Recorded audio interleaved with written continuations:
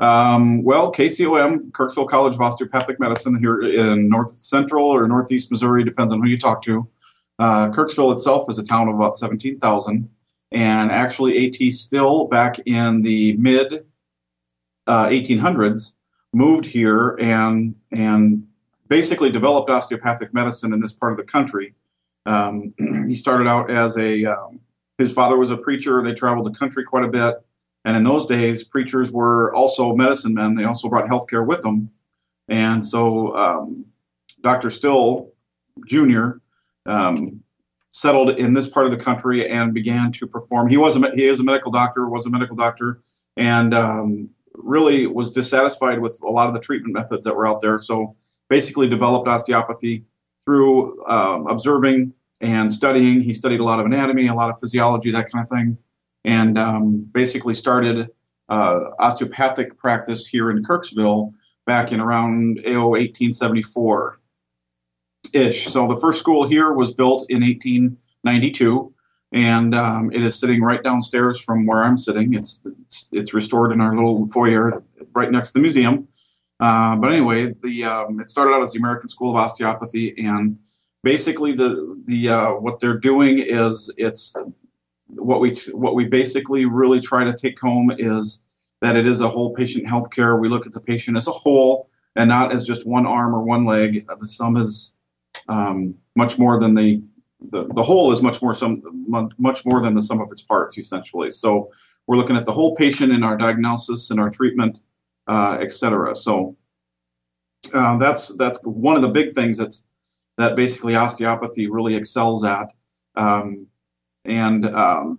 as far as the school goes, we have been here since 1892 and have gone through some changes. Like I said, it started out as American School of Osteopathy, went through Kirksville Surgery, and then Kirksville School of Osteopathic Medicine, and has basically grown since. So right now, our little neck of the woods has grown into AT Still University with campuses both here in Kirksville and in Mesa, Arizona. So we also have an osteopathic school in Arizona as well.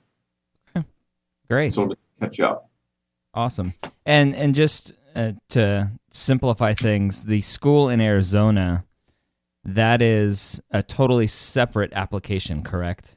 Correct. It is. Okay. Yep. Totally separate. We're getting more and more schools that are dividing with extra campuses, and it's kind of confusing. Is it still one application, or is it a totally different application? Yeah. And more and more schools are doing that, but ours is totally separate, reviewed separately, the whole bit. Okay. Where do you see KCOM in the grand scheme of things? Obviously, the first osteopathic school, being the first doesn't always mean the best. So you've been around for so long. How are you keeping up with changing technologies? And obviously, you've already said you've restored some of the old building. How are you guys keeping up with that changing technology?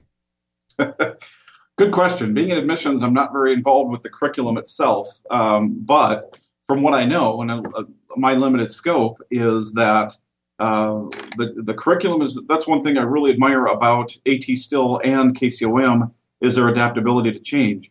So what they're doing is their curriculum has gone from the basic 2 and 2 type of old medical school curriculums where you'd have 2 years of class and 2 years of lecture and lab and then go into 2 years of rotation to implementing much more clinical experiences in the first 2 years. So the students are now getting much more hands-on, which is in tune with the types of students that we're getting. I mean, the educators, the administration, the deans, et cetera, have looked at the kinds of students we're getting, and they learn better in groups. They learn better in experiential type learning, and that's what what they've started implementing into the curriculum. So the clinical experiences are much sooner in the first year, and then they there's more in the second year, and then of course the third year, fourth year rotations. But that's where I see in the future is that more and more KCOM is really trying to adapt to what medical education is becoming in much more hands-on and, like I said, group learning type of scenarios instead of just the typical sit in an organic chem lecture and digest a test kind of thing. So it's much more active in their learning process. So the change is what I really come to admire about this school in particular. Okay, that's good. I don't know if that sets it aside from any other school. I'm not trying to say that's going to make it the best, but I think that's I think that's one thing that I see that KCOM is trying to do to keep up with technology and keep up with educational processes. Okay. So we have we did an iPad initiative for the KCOM students this year. We're doing kind of a research experiment on that, trial basis to see how that works. All the students, instead of carrying backpacks and tons of books, they now have an iPad that they use and can download their lectures, etc. They take most of their tests on computers. We do diagnostic ultrasound, things like radiology. We have an MRI here on campus. So I think we're in that regard in the medical technology realm. We're keeping up with it as well. That's great. Question? Yeah. How are the students adapting to the iPad? You know what? I think they like it because they come from that era. So yeah, I know there was just I think some research published a couple of weeks ago showing one of the med schools, I think in California, scored 23% higher on their I think their USMLE score boards. Yeah. So, wow. Year over year after the introduction of the iPad. Oh, that's a good. I would like to see that report. My dean would love that. Yeah, I'll forward it to you if I find it. Cool. Yeah. So you talked a little bit about the types of students that you get there. Can you? I know it's hard to kind of generalize a specific student, but what type of student are you looking for? Well, you mentioned the old pre-meds, and we do get a good amount of non-traditional students, but what we're really looking for are those students that really have a heart to practice medicine. What I mean by that is that medicine is a lot of dedicated hard work, as you well know, and we're looking for students that can accelerate academically, but also really want to serve people and have the compassion to serve people. So our mission statement says that as part of it is that we're trying to serve the underserved populations. We're trying to get physicians in areas of need. So I think we're looking for people that are doing that, particularly in the Kirksville area or the Missouri area. There's a lot of medically underserved areas around this part of the state, around this part of the region. So we're really looking for people that are willing to go back and serve in that arena. So it's a challenge sometimes, but we think we're doing pretty well. Yeah. How does I want to talk about how obviously you're in admissions. Correct. So you're screening all the applicants. Correct. Your office is. How does, if we can talk a little more generally, how does a student that's applying to KCOM show that to you that they have that passion for medicine? What are you seeing in their personal statement? What are you seeing in their extracurriculars? Great question. So just to give you a little background, the GPA and the MCAT, of course, are good starting parameters for us, but also life experiences and extracurricular activities such as experience with patient-to-patient contact, like shadowing is a good one. That's a challenge for students to do anymore with HIPAA violations and HIPAA requirements and things like that. But any kind of patient-to-patient or any kind of clinical contact that they can get, and as important is extracurricular activity in the form of, say, volunteerism or some sort of work outside of class that's really trying to help the broader community. And believe me, we can tell when it's for the application's sake. So we can, we want that student that's really going to be there, that's made that part of their lifestyle, essentially. So, you don't have to have thousands of hours in a in a volunteer environment or anything like that, but some way to portray in your personal statement and your activities that is part of your lifestyle in giving to others. And that's what I think the biggest way to show that. If I can expand just a little bit about what you just mentioned about how you can see that it's for the application, and I've talked about this before, showing commitment and quality is better than quantity, if that's what you're saying. That's exactly what I'm saying. Instead of seeing 10 different volunteer experiences that are 1 or 2 hours apiece, you'd rather see a couple that are several hours that span some time, and you can build relationships with people and absolutely have an effect on whatever you're doing. Right. Yeah. Okay. Exactly. And that also shows commitment to a certain degree as well. You bet. Okay. That shows much better on the application. Okay. You'd mentioned some shadowing, and shadowing seems to be a hot topic, which you had just mentioned. It's kind of getting harder and harder. I think Einstein just published a good article about shadowing and the challenges for the med student, or the pre-med student actually, being put in a situation where they are introduced as a student doctor, and kind of they feel like they're forced upon the patient. And so that's kind of a hot topic right now. But for osteopathic schools, for KCOM, do you want to see a student shadowing an osteopathic physician? Is that a requirement for you guys? It is not a requirement. It is not. Nor is shadowing an osteopathic physician, because in some areas of the country, it's much more difficult to do that than others, just because of sheer numbers. So no, it is not a requirement at all. We do want them, however, to understand to a certain degree what osteopathy is, what they're getting into. So that's the reason we wanted to see shadowing in general, regardless, is we want them to see what medicine's about, what they're getting into. And osteopathy, to a certain degree, at least they've researched it, maybe not shadow it, but research, so they understand what they're getting into, because the 4 years they're going to go to school, and maybe possibly the residencies that they're doing is a major commitment. So they have to understand it in order to live it for 4 years, so to speak. Okay. Does that make sense? Yeah, makes perfect sense. Good. What you had mentioned briefly, GPA and MCAT are obviously, I think for 99.9% of schools out there, the major kind of filters for an application. What were your averages last year, if you know them? We are right at it. Gosh, you know what? I can look them up real quick, but we're right at the mid B+ level, like a 3.4 average in our science and cumulative GPAs. Okay. And our MCAT average is a 27. Okay. And how many? So it's a little less than most medical schools. Okay. How many students do you guys have there? Each class enters 172 students each year. Wow. And how many do you typically interview for those? Generally, we interview right around 450 to 500 students a year. Wow. Yeah. So that's out of our 4,000. What do we have? 4,000, almost 100 applications this year. Okay. So a little more than 10% interview rate, and then cut that down. Okay. So competitive. Yes, it's very, very.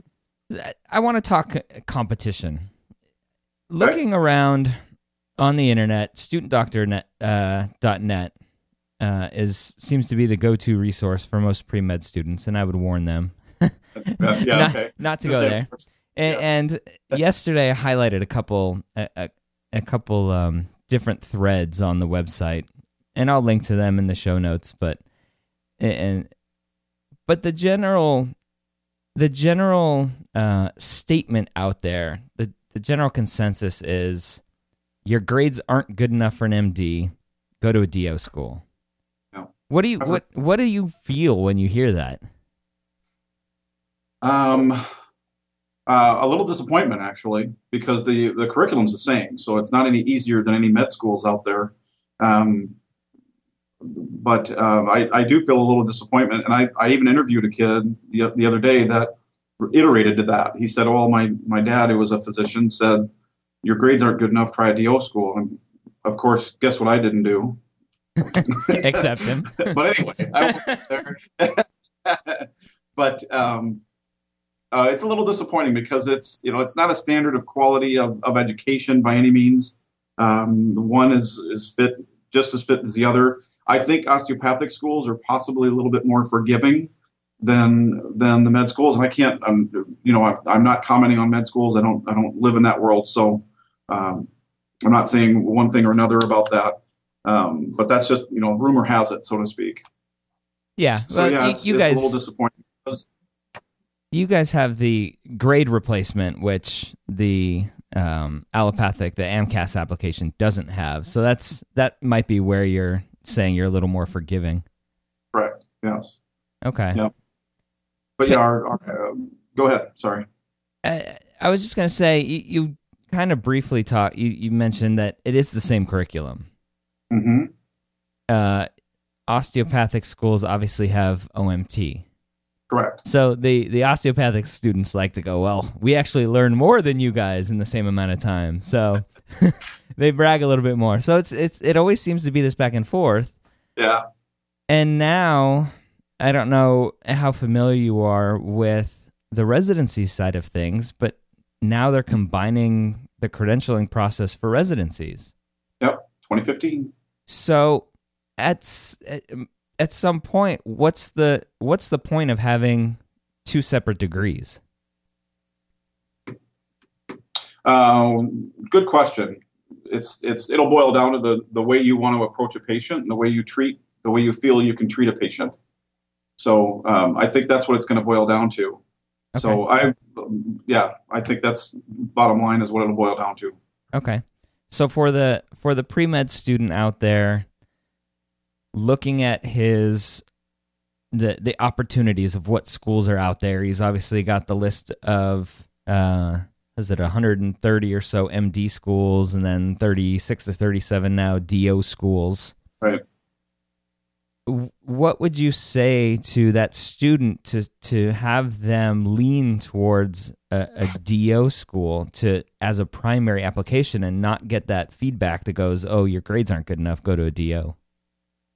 What I advise the students every time, I said, you're going to get a good education no matter where you go. You're going to become a good doctor as long as you have the compassion for it. It's a really, every school is a personality fit. It's really it's becomes the duty of the student or the applicant to go out and see which school is best for them, which school will match their personality the best. So, we can't, as the KCOM would never say that, KCUMB over here is a better or worse education. No, it's not. You're going to come out with the same degree, the same abilities, but it's just what better fits your match, what better fits your personality. So, really, what it's going to be what the student wants. We're going to bring this to the table, and the student's going to bring their desires to the table, and hopefully they match. Can I answer your question? Yeah, I think. Yeah, okay. It does, and I agree with you. I think I've heard a lot of kind of anecdotal stories of students that have their rank list of schools. Sure. And they get an interview at their top school, and they go, and they hate it. They hate it. Yeah. And so there is a lot more to a school than a name. There is a lot more to a school than their average GPA, their average MCAT, their match list results, the environment, the faculty, the facilities. Every school has a personality. Exactly. Yeah. Okay. Mm-hmm. Good. I'm glad you mentioned that. Yeah.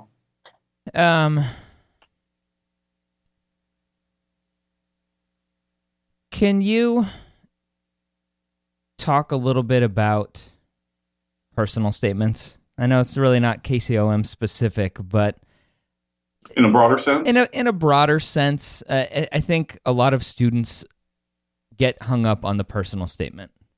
Okay. I think there's always that sense of I don't want to talk about the cliches of I was in the hospital and that's why I want to be a doctor. Oh, my mom or dad was sick, that's why I want to be a doctor. Right.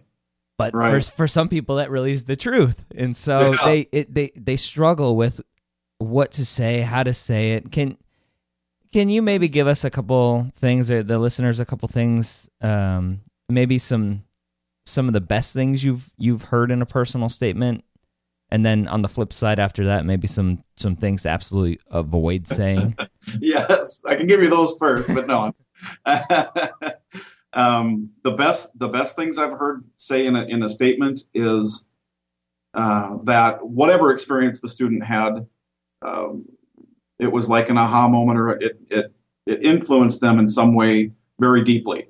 So it's it's not that, I'm going to med school because my dad was. In fact, that's pretty much it, or my mother was. That's kind of a real flag to us. But anyway, the best thing they can say in their personal statement is something from the heart, and that's what we always tell people. We read literally thousands of personal statements each year, and every one of our reviewers can get to the point where they can start understanding and reading into which ones are written from an honest perspective, an honest, heartfelt perspective, as far as how they feel, and mainly their motivation to become a doctor, to become a physician. So that's where it's got to be a heartfelt, and you're exactly right. Not because, well, I went to the doctor and he set my arm and it was really a great experience, kind of thing. That's, but if they have an experience, or they just, even through their whether it be they're working in a hospital, anything like that, that the experience that they had really touched them deeply, and they feel it from the heart.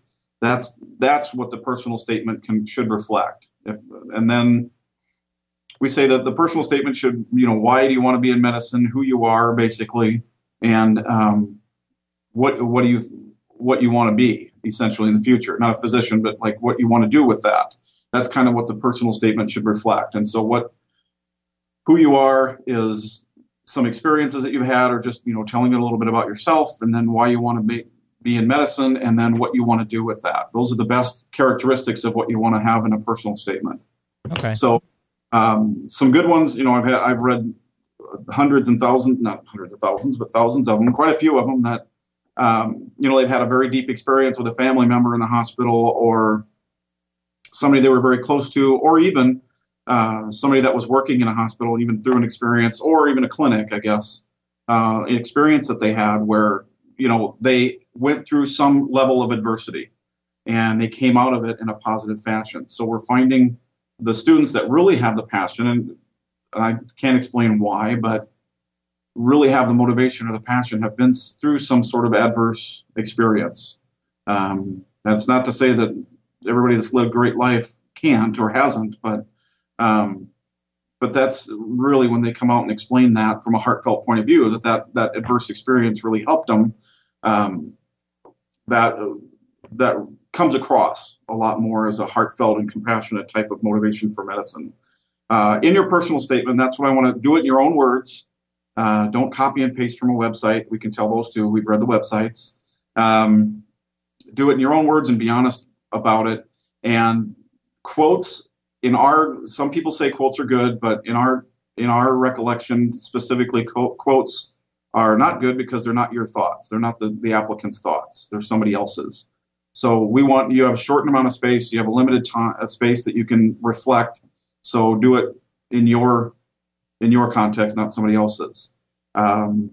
Don't quote from Harry Potter movies. I don't recommend that. we had that. That is a true story. What about Star Wars?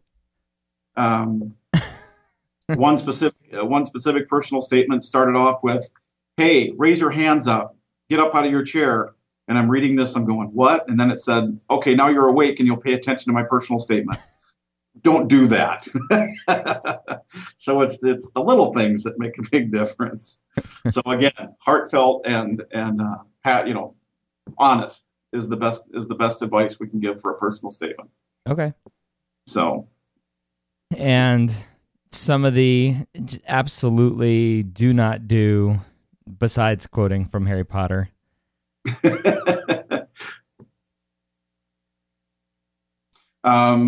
Some of the absolutes do not do is, let's see, there's so many. But what do you see the most of? What do we see the most of is people that want to get into medicine for the prestige rather than for what the job does. How does that come across? Okay, good question. Because they're in their saying what they want to do when they graduate is they're mentioning things like, well, they're mentioning things outside of medicine. I want to live in this town. I want to do this. does that make sense? I mean, not that they're not going to be able to do that. They're going to be able to do that, but we have to have, let's go from the base and then earn that while you're in medicine. But so they talk about playing golf every day and driving nice cars and. Want to go to a dermatology resident because it's much less stress than an ER resident. Those types of things we don't want to do. If you have you want to be a dermatologist, great, we love you, and do it because you absolutely love and want to help people with skin disease. That's but the worst thing you can do is say, well, I can raise a family with this type of schedule, and not that they're wrong. I'm just saying that's probably not a good thing to do during the personal statement. Or the interview, for that matter. Yeah, no, that's surprising that you see that a lot. Yeah. Okay. People need to hopefully get a little more advice when they're writing their personal statements. Then. Hopefully that. Yeah, maybe that is what's coming from the heart, though. So now there's a conflict. Yeah, exactly. Exactly. There is no right or wrong. There really, really isn't. So yeah. Somebody may have a passion, a total honest passion that they want to live in Beverly Hills and work 8 to 3 every day. I don't know. So yeah, okay. Can you just speak briefly about the importance of getting your application in on time? Oh gosh, yes. I'll try to be brief, but you don't have to be brief.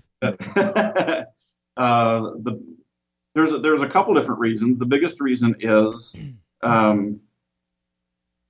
you are going to be in front of an admissions committee, and I think this is true for most med schools, not just ours, but you're going to be in front of an admissions committee that's fairly hungry at the beginning of the application cycle. At the end of the application cycle, they've already seen, each one of the interviewers probably seen 150, 100 to 200 applications. They now are getting a little weary, maybe, but at the end of the application cycle, the admissions committees become much more picky because they have a bulk of students that they're choosing from, even by December or November. So to apply early gives you a better shot at being in that initial pool of people where the admissions committees are hungry for good candidates. So I would say some people disagree, but in my observation, admissions committees aren't quite as I don't want to say choosy, but they're still going to be very selective, but they're much more open-minded about it at the beginning of the application cycle than towards the end.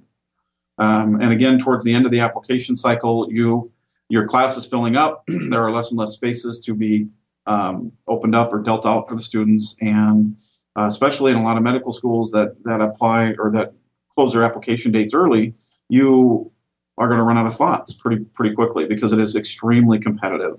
So there's like 50 to 1 seats that, applications per seat with our school, or 40, something like that. But so it's very, very competitive, and it just gives you that little bit of edge if you do apply early. Okay. So the term rolling admissions, you guys have rolling admissions there where you're constantly filling those seats. So I use the analogy recently of it's like a game of musical chairs. The further along you go, the less seats, and you're likely gonna not end up with a seat and be kicked out of the game. Yep, that's a great analogy, actually. Yeah. Okay, great. I think if you have like one parting piece of wisdom for a high school student out there, we get a lot of emails from high school students. If you could tell the high school student one thing that he or she should be doing when they're entering undergrad to kind of get them set in the right direction towards getting an acceptance letter from KCOM. Okay. Well, first of all, the advice I would want them to do is make sure that's what they want to do. And how you do that is get involved in, there's many, many opportunities in healthcare, especially, that you can volunteer, that you can work in to really get to the trenches. Between high school and college, you can take some courses to become, say, a CNA or a medical technologist, whatever the case may be, or just work in a doctor's office or volunteer in a hospital, something of that nature. get involved and make sure that's what you want to do. Med school is a heavy duty commitment. The rewards are just as great as the commitment in medicine, in my mind, and in many, obviously, people hear them, their mind. So the rewards are there, the benefits are there, but the road to there is very, very bumpy. So make sure it's what you want to do. Make sure you know exactly how to do it. If you're a senior in high school, we talk to a lot of high school students. Contact the admissions department in a med school. They will be happy to help you. If they don't, call me. I'll make sure they do. But but we love that opportunity that people are so, if they're dedicated from the beginning, they want to know what they're getting into. And we're, from a med school's perspective, we're able to tell them, okay, this is what you want to look at in undergrad. Most colleges have a pre-health advisor that they can get in with, a pre-health club that they can get in with. And all of these are going to help them understand what medicine is about, and especially what med school is about. So get involved, apply early, apply often, as we say, and ask a lot of questions.